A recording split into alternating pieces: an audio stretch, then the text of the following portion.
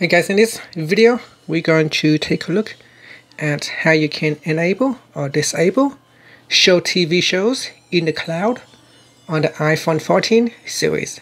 First, let's go back to the home screen by swiping up at the bottom of the screen. And on the home screen, tap on Settings. In Settings, scroll down and tap on Screen Time.